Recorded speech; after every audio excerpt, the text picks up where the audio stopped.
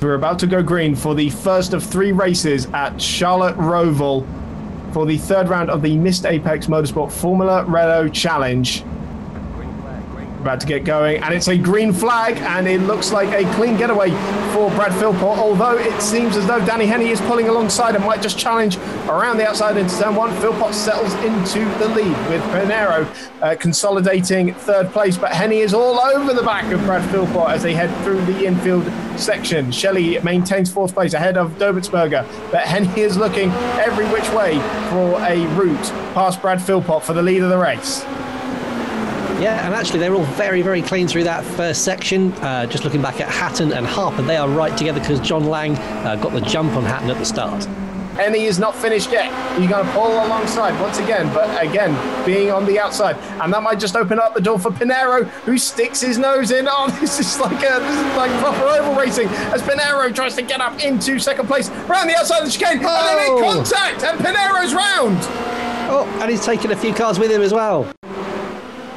So by the looks of it, he's been able to stay pointing in the right direction. No, he's gone round again, as you said, collecting a few other cars, and he's fallen right down the order. And Pinero actually has got suspension damage, so he's pulled into the pits and is out of this race. Oh, wow, that's dramatic stuff for the opening race. And I'll tell you what, Danny Henney's still into the lead. He's passed Brad Philpott somehow. I don't know where it happened, but the top 3 with Edward Shelley right together as they head back onto the banking.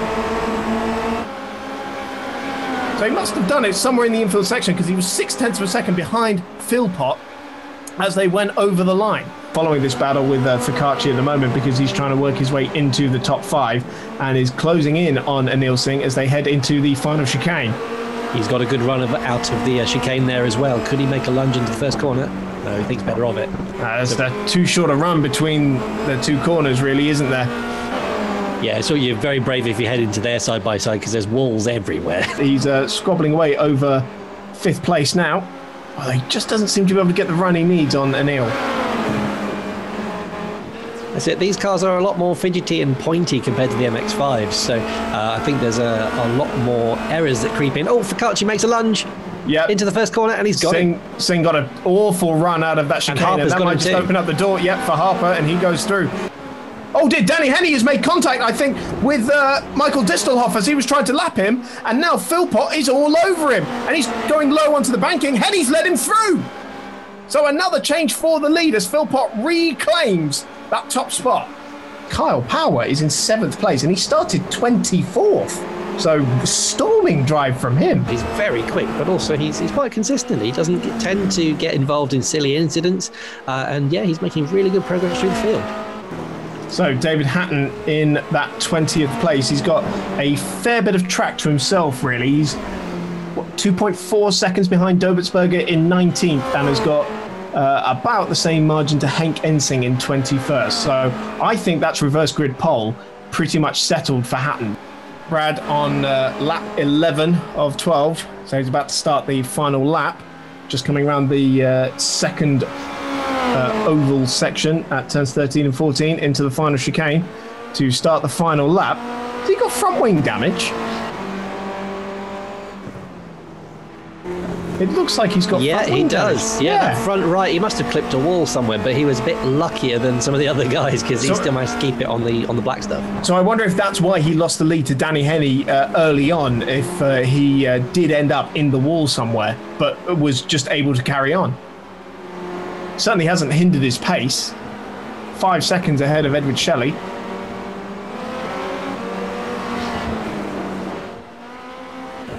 And it's skitting around a little bit, isn't it? But he's been able to keep it going and, crucially, keep it fast. And this looks like it's going to be the end of the different winners streak. Brad Philpott will be our first repeat winner in the Missed Apex Motorsport Formula Renault Challenge. And frankly, if we were going to bet on anyone to do it, you wouldn't have had a safer one than Brad. Danny Henney now in 8th place, and he is chasing down Conor Meyer, I think. So Brad Philpott out of the final chicane to take the checkered flag and to take the first win of the night here at the Charlotte Roval. Edward Shelley takes 2nd place. Remarkable drive from him, just ahead of Tim Ellis as well. And Sam Harper, the championship leader, comes home in 4th place to take a big chunk out of David Hatton's closing advantage on the in the points, and David Hatton is just coming out of the second chicane. Yeah, he's down. Yeah. So he will start second on the grid for the first of the 2 reverse grid races. Green flags being waved, and I think David Hatton immediately has drawn alongside and is challenging for the lead on the way into turn 1. But it's a brave man who tries to go around the outside. And actually, Colton Myers, the debutant, trying to get up the inside of the championship challenger. So he's not afraid to get his nose in there. Matt Trumpets has consolidated 4th place with Alexander Dobertsberger trying to get around him, and Carsten Lemke getting in there as well ahead of Spanners, although it looks like he's coming under pressure from Danny Henney, the man who was battling for the win and was leading most of race 1, takes 2 cars in as many corners. That's an aggressive move from the debutant, but he is rapidly making his way up the field. After seeing that, I wouldn't be surprised if he ends up trying to battle for the podium or maybe even the win a little bit later on. Alexander Dobertsberger making moves on Matt Trumpets, trying to go around the outside of the banking. And as David Hatton makes a move for the lead into the chicane, down at turn 11. Hatton leads. That one was a little bit of carnage a bit further back, and Sam Harper, I was watching there just to see how he got through. He's made up 7 positions on that first lap. He was going through the very tight section with all the walls, and there were cars spinning everywhere. He did a great job to avoid all of those. So Henney makes up another position. He's into 4th place ahead of Trumpets. So a huge amount of pressure being put on Colton at the moment. I've got to say, he's doing a pretty good job of it so far, but you've got to feel Henney is about to come through. And Henney surely is going to be pulling towards the inside. He's got the line, although I think he thinks better of it. Oh, Colton goes for a spin and very nearly collects the orange car. Oh, a lot of drama going on down at the chicane. And Sam Harper is very much involved in that. I think he's just got past Matt Trumpets. And we have Brad Philpott involved in that as well. He's about to make a move on Trumpets as they head towards the final chicane. Doesn't make a lunge for it up the inside, and actually goes off the circuit. Spanners, if I can find him. He's in 4th. He's in 4th under pressure. Place. Yeah, he's under pressure from Harper, and Pinero is rapidly bearing down on the 2 of them. So this could get very tasty very quickly for Spanners. So Harper, if he's in contention here to take another 4th place finish, which is how he's been getting these championship advantages anyway. And it looks like he's going to do it now as he pulls out of the slipstream around the apron. And I think he's going to be clear of him before they even get to the chicane. Yep. So that's 4th place for Sam Harper. All of these guys have made up a lot of positions. Sam Harper started 17th. Ramon Pinero started 29th. Brad Philpott started 20th on that reverse grid pole. So all these guys have done brilliant to keep out of trouble. And as far as I can see, no damage on any of those cars. Pinero's got a run on him, though, out of the final chicane, and Harper doesn't fight it. He just lets him through because he needs to consolidate those points. This is on for the lead, and we've still got 4 laps to go after this one. Options running out for David Hatton, really, so this is going to be an immense drive if he's able to hold him off, because Danny is just so much quicker at the moment. And he's having another look as they come out of turn 8. He's got a slightly better line through there, but this is where it's really going to count. Back onto the banking on the apron, and a great slipstream for him. Might be past him by the time they even get to the braking zone, although he's got to go the long way round. Hatton with the line on this occasion, but Henney has outbraked him. Can he go around the outside? Yes, he can. Brilliant move for the lead by Danny Henney. So we've got 2 tight battles that we'll try and keep you informed of, but we'll keep our eyes on 4th place for now, as Pinero once again looking for a way past. Yeah, something that could make a bit of a difference is they're coming up to lap traffic. Well, Pinero looks close, doesn't he? And this time it's Philpott who looks like he was a little bit slow. Pinero takes to the banking. It's almost like he's not trying to pass Philpott. He's staying on the banking. I would say one thing that could be going on here actually is that he could be waiting until the final lap, because what you don't want to do is you don't want to be in front with a punching a big hole for the guy behind. So maybe he's thinking, and Pinero's gone round. He's dropped it out of the chicane. So that's, Philpott definitely will be in 4th place now. And that's another point gained for Sam Harper. Last few opportunities coming up for Dobitsberger to try and take second place away from the man who was second in the championship going into this evening's racing.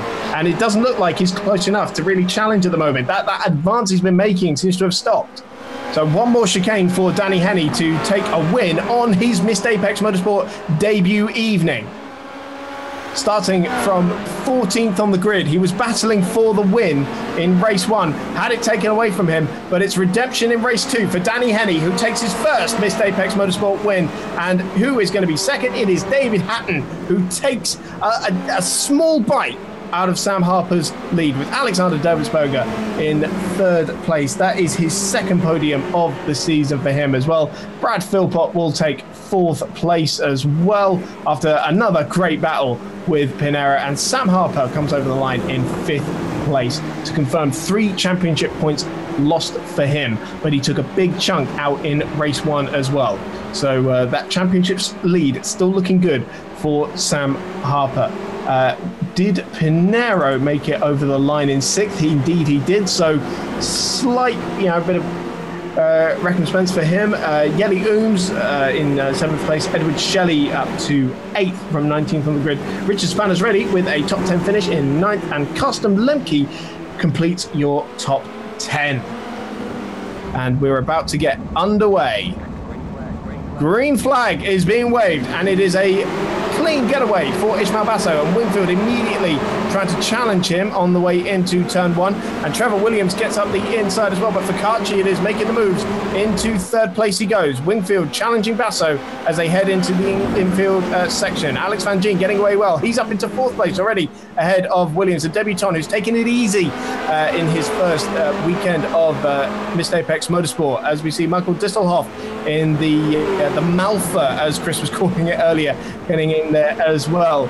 And James Wingfield already into the lead of the race, and Focacci follows him through as well. Was that a mistake from Ishmael Basso, because he has gone through and already into third place and clips the wall as they get into the banking section. So Van Gien getting up the inside into third place as well. Focacci up the inside as they go through round the banking section, and Wingfield back down into second place. Focacci, the MX5 champion, is in the lead, but Wingfield is having another look up the inside into the 11 and 12 chicane. Oh, Basso bouncing over the curbs, trying to take Alex Van Gien, who is able to avoid it. I think Basso might have gotten the slowdown penalty there because he's backing off. A bit of an update for you down the back of the grid as well. There was a bit of carnage, and both Phil Pott and Ramon Pinero are out of the race with damage. Steve Focacci crosses the line, starts lap 2, ahead of Wingfield and Alex Van Gien in third place. And no, Van Gien spun out of turn 2 and it's up and round over on his roof. Dramatic crash there. Top 2 absolutely nose to tail though, as they're coming back out of the infield section and are about to head back onto the banking. Only 0.3 of a second separated them as they went over the line, and it looks like there's even less than that separating them now. Yeah, they're Focacci's gone from the lead of the race. I was just about to say he was extending his advantage 1.2 seconds, but he's dropped it out of turn 1, and Wingfield goes through and takes it. Focacci's out. He's back in the wall. He's out. Yeah, severe suspension damage. He's parked it up. That is his race over. So Wingfield on lap 4 leads by 5 seconds over Tim Ellis. Danny Henney has taken another chunk out of his advantage though for second place. He's only 1.4 seconds behind him now. Connor Meyer is in 4th place. David Hatton now 5th. So he could, I wouldn't discount a podium from him yet, actually. Sam Harper in 8th place. And as usual, his car looks clean as a whistle. And he's putting the pressure on Custom Lemke for 7th place. Yeah, he's going to get a good drag down here. He's going to have to go outside around the banking. But it looks like he's going to have a run up the inside at turn 11. And goes through. Lemke very compliant there with the championship leader. So up from 23rd on the grid is Carl Power in that very distinguishable lime green and red number 26 car.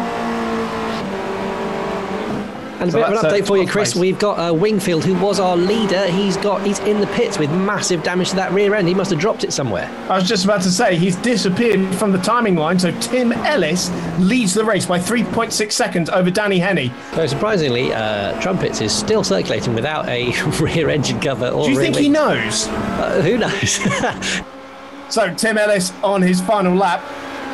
He's coming around the apron and he's about to take his first Missed Apex Motorsport win ahead of Danny Henney, who has been unable to challenge Ellis in this one. He's just got to keep it neat and tidy through this final lap. And Tim Ellis will become our 7th different winner in 8 races. Some might say it was gifted to him because James Wingfield was looking pretty solid out at the front of this race early on, but Tim Ellis has been the man who's been able to keep it on the road. And he comes over the line and takes the final win of the night. It's 7 different winners in 8 races, and it's Danny Henney who takes 2nd place. What a remarkable debut for Danny Henney. And David Hatton completes the podium, and Sam Harper should cross the line in 4th place. Indeed he does. So wow, a fantastic drive to keep the championship strong for him. Adam Rosales in 5th place, and Conor Meyer was who won that battle for 6th place ahead of Colin Ward. Carl Power just snuck ahead of Sam Watley on the final lap there, with Alexander Dobertsberger just nipping into the top 10 on that final lap as well, ahead of Edward Shelley. And further down, Richard Spanner's ready, 12th place for him. So he was able to get up ahead of Custom Lemke there. Brad Philpott, 14th in the end there, and Trumpets with no rear wing, 17th, which I got to say is pretty good. So after the 3rd round of the Missed Apex Formula Renault Challenge, Sam Harper has once again extended his lead in the championship to 12 points over David Hatton, despite still only having 1 podium to his name this season. Tim Ellis's victory moves him closer to Edward Shelley, with Philpott moving up to 5th as our first repeat winner.